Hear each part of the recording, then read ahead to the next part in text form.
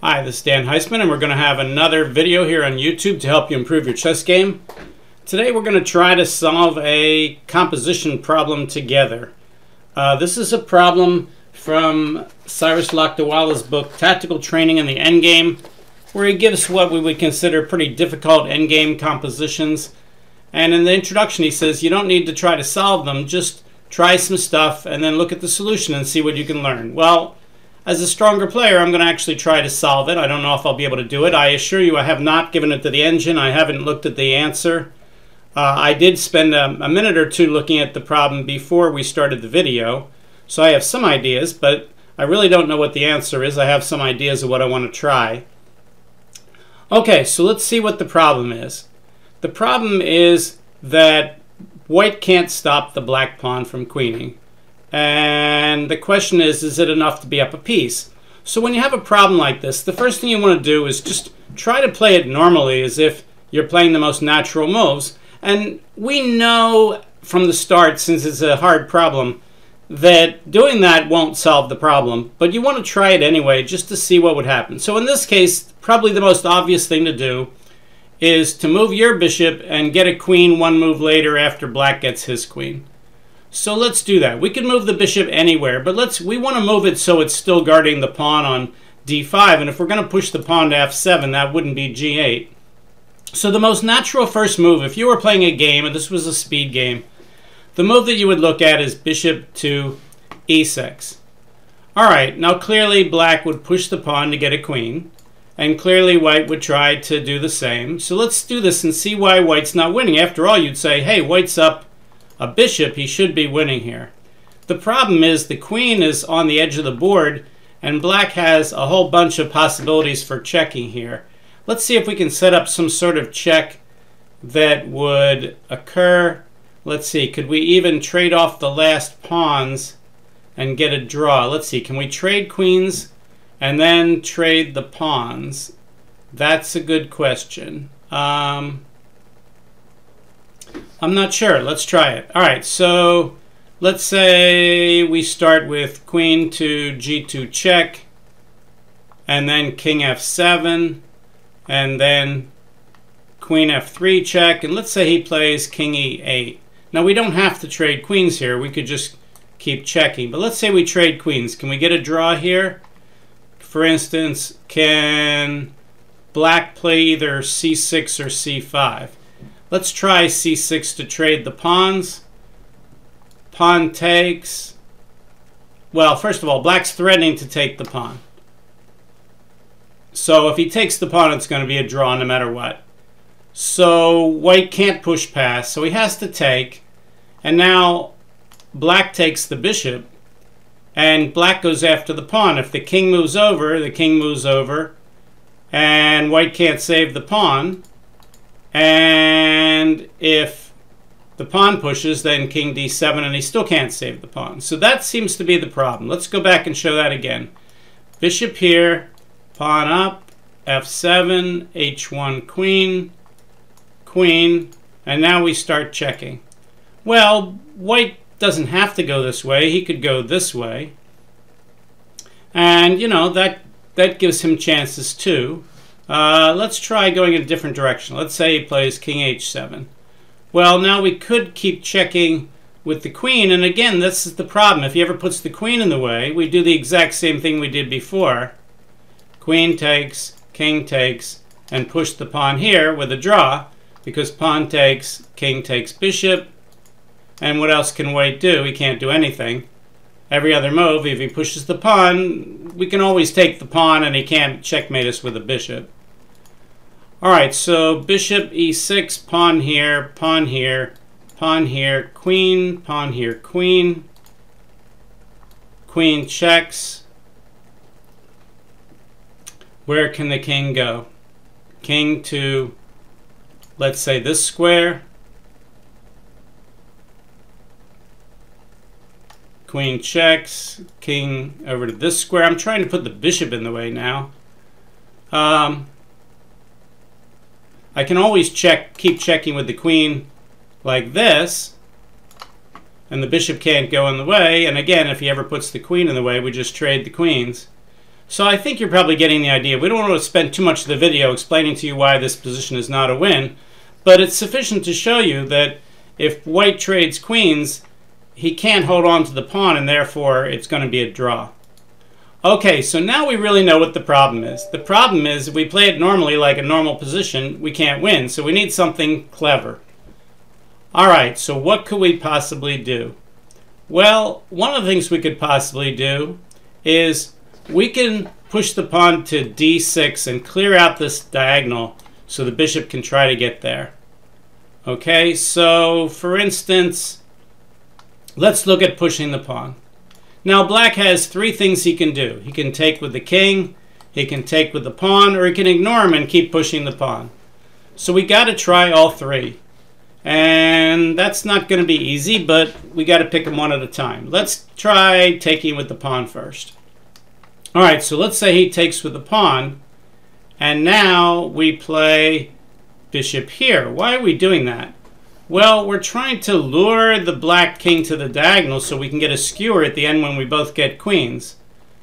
And otherwise, if he doesn't take the bishop, then I'm guarding the h1 square. This is sort of the same idea. If you saw the movie Searching for Bobby Fischer, and you saw the final combination there where, you know, Josh Waitzkin puts his opponent's king on the diagonal and then he queens second, but he gets the queen with check and win the other queen, then this is sort of the same idea. Not quite, but similar.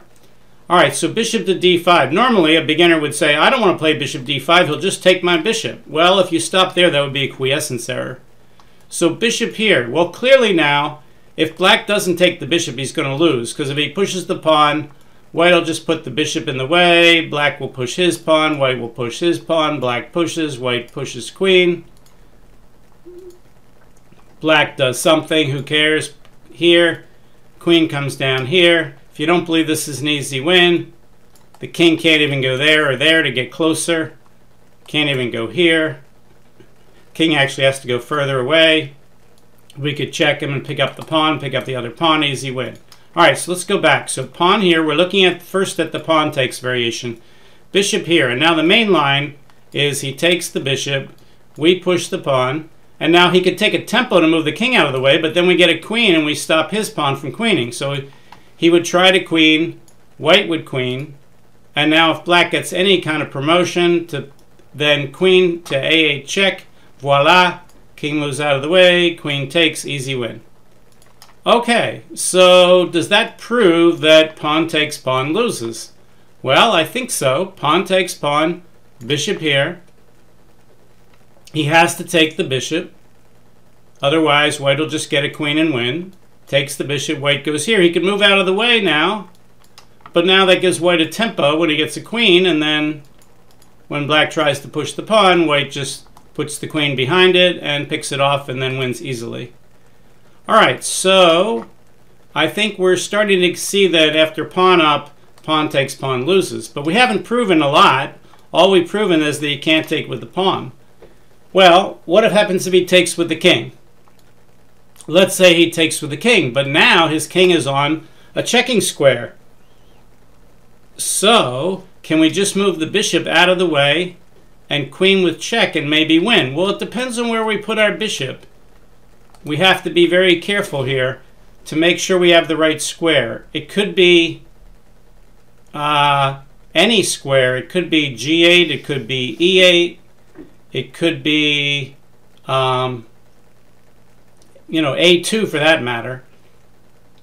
So let's try some and see what we can do. Let's try g8 to begin with.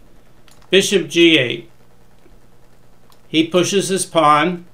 We push our pawn. If he moves the king, we move our king, and I don't think that helps him, because when he queens, we queen with check, although that may not be winning. We'd have to look at that too. Let's see what happens if he just gets a queen. So he gets a queen, white gets a queen with check, and now if he goes to the long diagonal, we still have that skewer. If he goes to e5, we have queen check here, and he has to go to the long diagonal, and we have... But if he goes here, we don't have a skewer... Oh, we can't go there. He has to go here, and then we have a skewer square. Okay. But the problem is that what happens if he goes, like, here? I'm not sure white has a check that's going to do it now. Can he check with the bishop? Like that? If king here, then queen check wins, and if king takes, can I play check? No, because I think he goes here, and now when I check, he goes here, and there's no skewer. All right, so what I think we need to do is maybe put the bishop on this square after king takes. All right, so pawn here, and now we're looking at the line where he gets a queen, and we get a queen with check.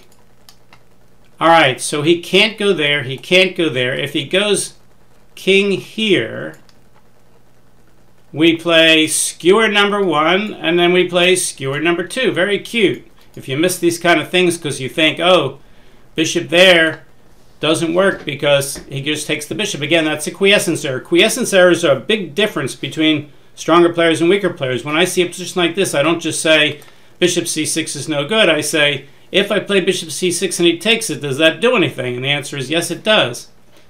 But that means he can't go to that square. But if he goes here, I have this check, and now he's got to go to the white diagonal, and I win the queen. All right, so we're getting somewhere. Pawn up, king takes, bishop here. If he pushes the pawn and I push the pawn and he pushes it again, and I push it queen. If he goes here, I play bishop checks and queen checks. If he goes here, I play queen checks, and he has to go to the diagonal, and I win the queen. All right, so does that prove that king takes loses? No, because we haven't looked at the king here line. We always have to look at all the branches of the line. So here we go. So bishop here, pawn here, sorry, bishop here, pawn here, pawn here. So we see that getting a queen loses, but how about king over here? All right, well, let's try it again. King here, pawn up queen, pawn up queen. And now, if he goes to d8, I have bishop check winning the queen, so he has to play here. And here we go again. I play queen check, and he has to play here, and I win the queen. Okay, so now I think we're getting there. Now I think we realize after pawn here, king takes, bishop here, pawn here, if king here, pawn queens, can't go there because of the check. Here, check, can't go there, gotta go here, check, and wins the queen. Okay, so now we've shown that pawn takes loses to bishop here, and we've shown that king takes loses to bishop here. Now we got to prove that after pawn here, if he pushes the pawn, we can win. If we can do that, then we've got it. Well, white has lots of moves here. He could play pawn takes, or he could push. All right, so let's see here. Which one do we want to do? I mean, we might have enough material now to win the game if we both get a queen. For instance, it could be that just pawn here, pawn queens, queen check, and now he just can't trade queens anymore. The problem is, if I move my king away from this pawn, he might be able to play king takes pawn with a draw. So it's not quite that easy. Let's go back. Pawn up, h2. So now we have a bunch of moves. And we could still play bishop here. I'm not sure that that helps us, though, in this position. Maybe it does. Let's take a look. Bishop here. He has to take. We can go here. When he goes here, we can queen with check. And when he goes here, we're probably winning with just f7 here, because when he starts checking with the queen, I can check here. Or if he checks with the queen here, I can run back. And so I think this line is winning, but that doesn't prove it right away. So pawn here, bishop here, king takes. If I take the pawn first and he queens and then I queen, it's not with check. Let's look at the queening with check again and see if we can really do something more pertinent here. All right, so if he stays on the diagonal, I get the skewer again. So we can't do that. So where is he going to go? If he goes king to e6, I can play queen checks and then take the pawn, which is probably winning. I want something that's more decisive, but it looks like I'm winning here. Let's do this again. So I'm wondering whether I have to play bishop here and give up the bishop. I mean, I can just get a queen here, but he'll win that pawn. But suppose I get a queen and I guard that pawn. Suppose I just push the pawn, he pushes the pawn, I push and get a queen, he checks, let's say, I don't know, here, and I go here. If he keeps checking and I play bishop here, I think this is a pretty easy win. I'm up a bishop and my pawn's more advanced. If he now checks me over here, I go here and I guard the pawn and he can't take it. This looks like a trivial win, really. So pawn here, pawn here. So I've got three moves. Pawn takes pawn, pawn up, and bishop here. Usually in a problem, you can't win with all of those. But right now, it's looking pretty good in the lines where I get a queen with check, or I just, you know, I just looked at this line here where my queen is guarding the pawn. H1, D8 queen. This has got to be a winning position. I'm up a whole bishop and my queen is guarding that pawn on F6. And I'm threatening to check his king away and I'm threatening to take the pawn with check. That's an awful lot of threats. This looks like an easy win to me. Am I missing something? There's no stalemate. Is there a stalemate? King can always go here or here. I don't see that black can sacrifice his queen and get a stalemate or anything. Just want to make sure I'm not missing anything. You want to cover all your bases when you're doing these kind of puzzles. All right, so pawn here, pawn here. All right, we've already done all those pretty lines. It's possible this last line is just not as pretty. I think pushing the pawn just wins. Let me look again at some of those other lines here. Let's look at bishop here again. He has to take the bishop. I push the pawn, he pushes it and gets a queen. I get a queen with check. And I think he can go king e6. He could also play king, well, if he plays king c5, queen takes pawn check should be a pretty easy win with his king far away. But if he plays here, I think I can do the same thing. I'm pretty sure queen checks, king here. Now there's no skewer now, but I can just take the pawn, and this has got to be a win. You know, if he checks me here, I can play here and then zigzag my king up, keep his king away. If he checks me queen e4, I can play here, and now if he checks me here, I can go here. If he checks me here, is this a draw? I don't think it's a draw, but it's not a trivial win. I could push my king here, but then he checks me on h8, so that's awkward. King here. How about king here? Queen checks here, checks, as this might be an immediate draw. I think this is a draw now. King here, queen checks. If queen here, check. King here, check. I think this is a draw. All right, so I'm not liking bishop here as much. I'm kind of liking pawn here. He has nothing better than getting a queen. I get a queen. He checks me. I go here. If he checks me here, I go here. If he checks me here, I go here. If we go back 2 moves, if he checks me right away here, I go here. He checks me here, I go here. This looks awfully, awfully, awfully bad for black.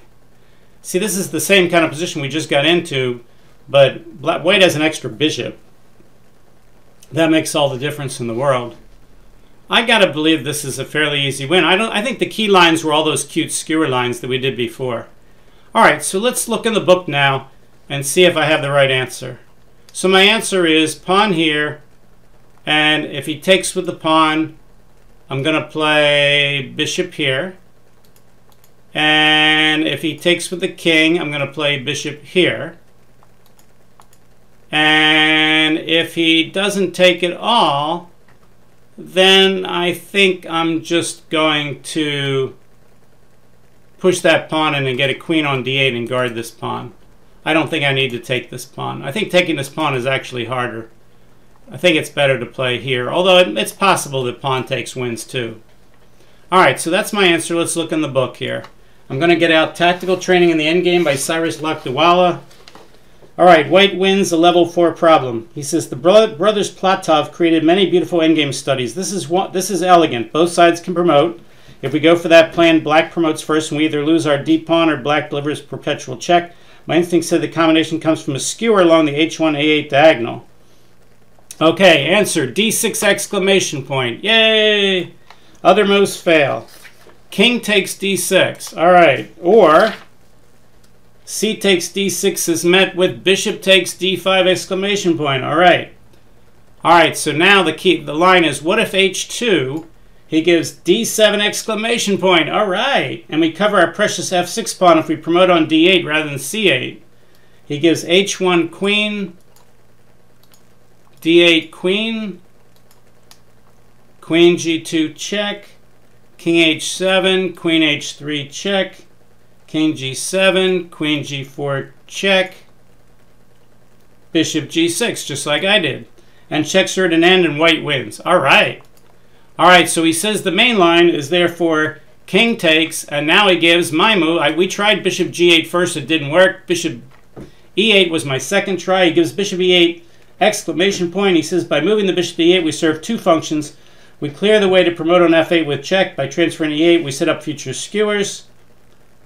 h2, f7. Now here he doesn't even look at king e7. He really should, because it is a different line. We did that too when we were doing this. We proved that king e7 didn't work.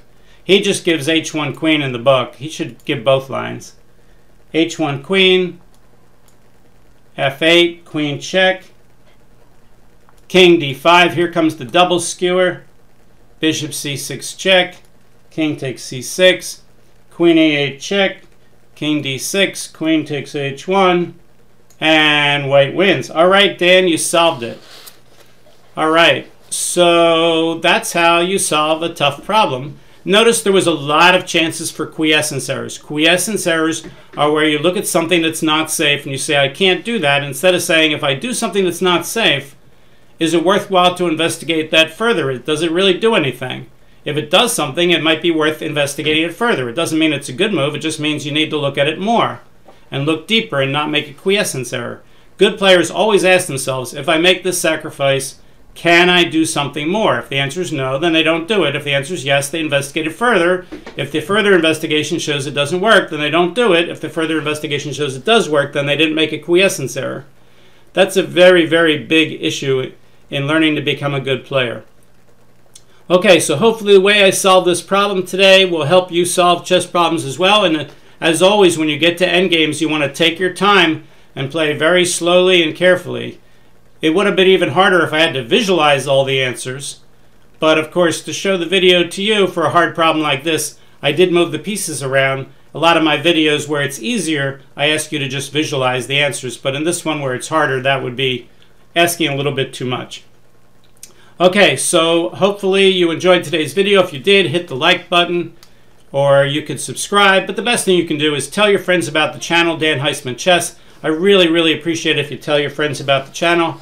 I think it's really good. We cover almost all the improvement ideas. You can use my playlists to get things like Endgames or Think Out Loud games or master games or amateur games, whatever you want. Look at the playlist. We have a playlist for basic material as well. Okay, we will see you next time. Thanks a lot. Bye.